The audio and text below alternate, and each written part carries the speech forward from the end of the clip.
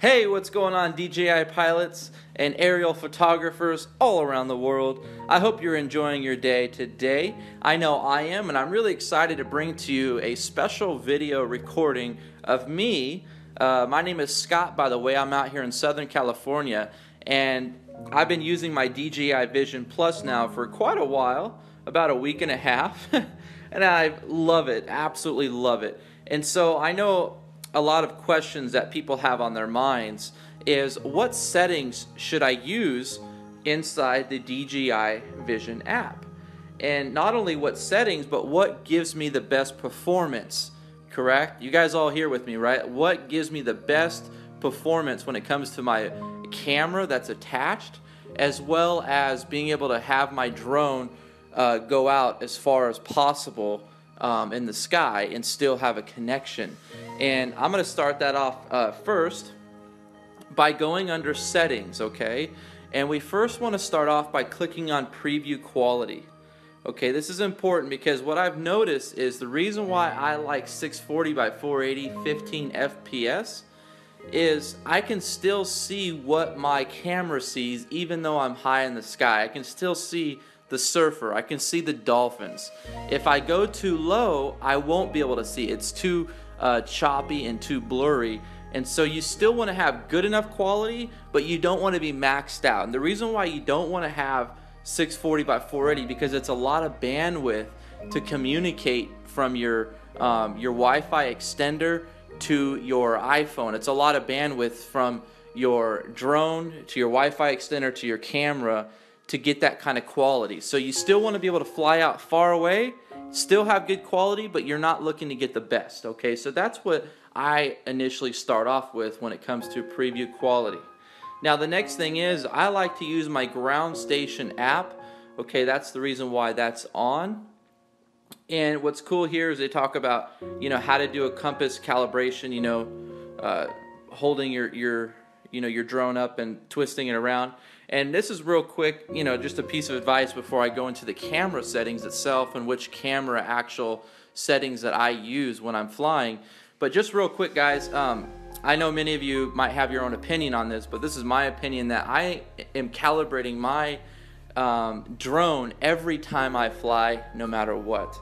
I've seen too many horror stories where the drone will just fly away and people will say, well, I guess it was because of compass calibration. So I don't have a problem doing that whether I drive from my house to the beach. I do that no matter what. Obviously, low battery, auto go home, that's on. And dynamic home point. There's a lot of people that don't understand what this means, dynamic home point. And I've seen a video on YouTube that shows exactly how this works. So I want you to imagine if you get in your car, right, and your drone is above you like 100 feet or 200 feet, and you get in your car and you have your controller in your car, your phone, everything is connected, your drone is hovering.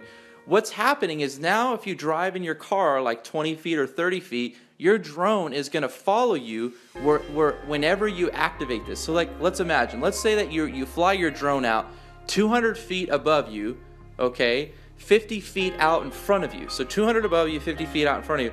When you start driving, your drone will start moving as your camera is facing you. So if you wanted to actually have it follow you in your car, you fly it out in front of you, you have the camera face down angled at you, and then you turn it on and you start driving.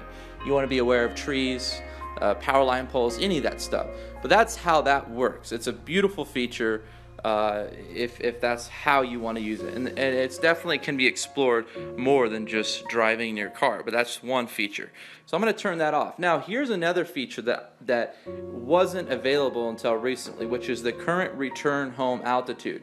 And the reason why I like it at least at 200 feet is because when you have your drone come at you, you want to make sure it's not just beelining it wherever it is. You want to make sure it comes at you high in the sky, just in case it doesn't run into any trees. I've seen too many horror story videos on YouTube where someone will flip the switch, have the drone come home, but it doesn't go high enough to reach over the trees. So that's why I set my altitude at 200. And obviously we want to turn off the FPV mode so we get nice, smooth, cinematic quality video. So we want to turn that off. And a lot of these other settings, guys, like rotation lock, low battery, I'm not too sure about that, so I'm not going to go into that. So let's just dive over into the camera settings, which I think what most people are real excited about. So this is what I'm excited to share with you guys on how the camera settings work, okay? So don't worry about the camera itself. It's just on the floor right now. It's even got the cover on the lens. But I wanted to talk to you about the settings. So obviously if you click on that setting button over here on the right below the video button, okay? Right below the video button, you just click on that, okay? And all these settings are going to pop up on the left hand side. And I didn't notice this, but you can actually scroll up and down, and these are all the settings right here. Okay, so I want you to imagine if you were going to fly during the daylight time, during the day. Okay, so you want to first start off by clicking on the settings.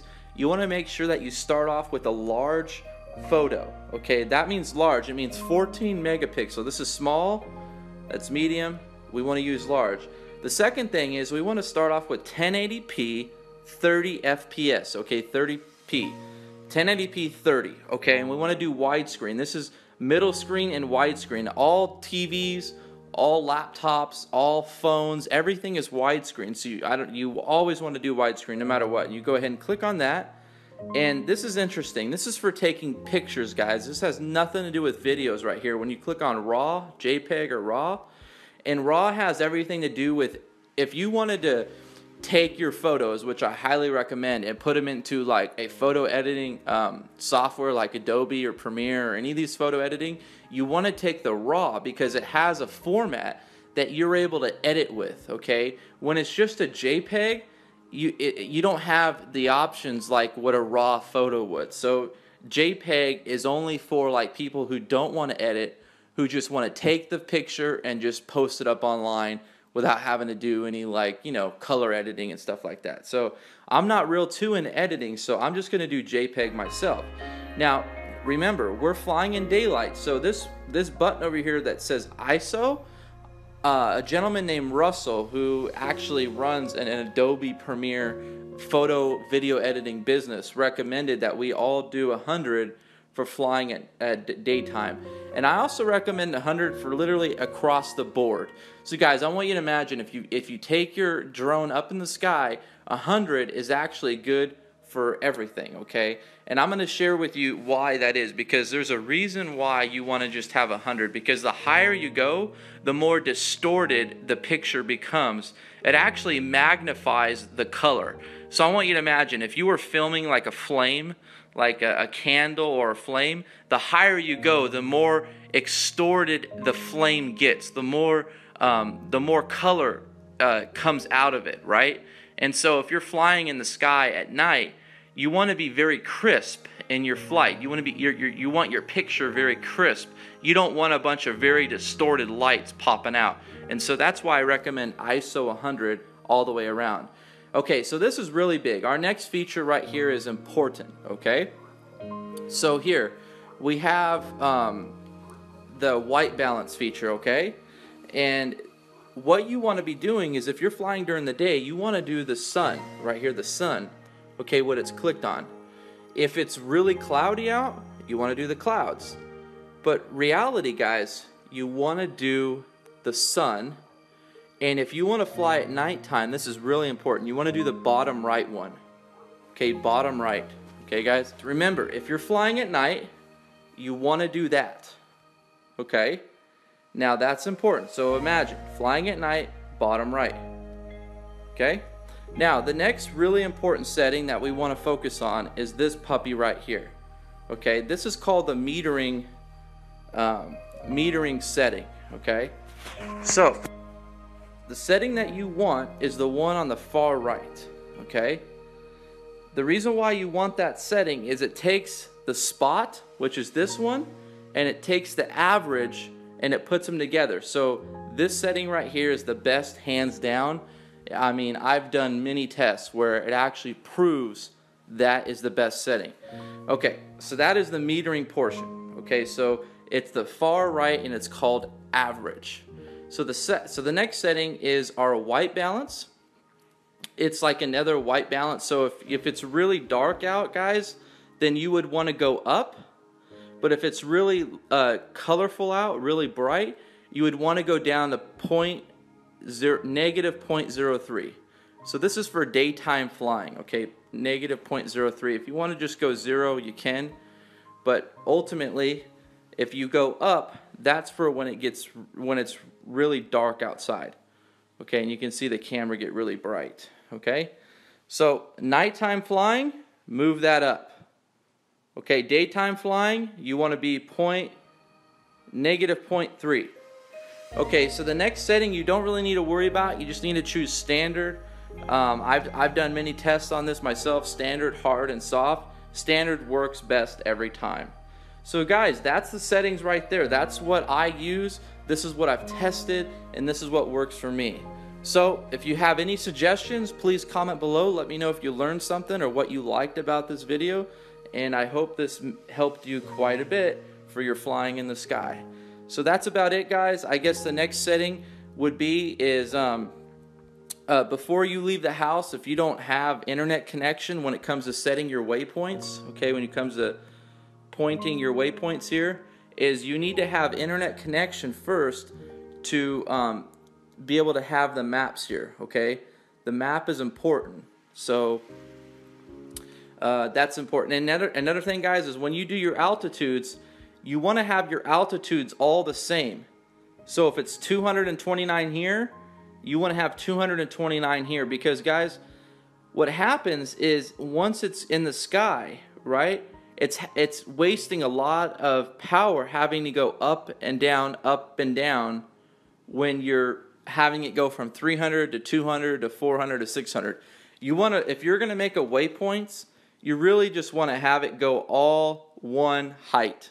Okay, and that was a setting from a friend of mine who really knows what he's doing. He flies these things for miles using his Android device. And if you guys want to get rid of the points here, only being able to go out, I think like 1,600 feet, okay, you need to get an Android device, an Android tablet that has, it's a cracked app from a person called I Love Coffee who cracked the app. And so you can honestly fly like for miles. You can fly like way over here, right? And it's pretty cool. So I'm actually going to get an Android real soon. But in the meantime, these are your settings for your camera, okay? And if you have any questions, let me know. Be more than happy to help you all. And like I said, if whatever you liked about this video, please tell me. I'm definitely interested in finding out. So until then, my friends, I'll talk to you all soon. And let's fly safe and let's have fun. Bye-bye.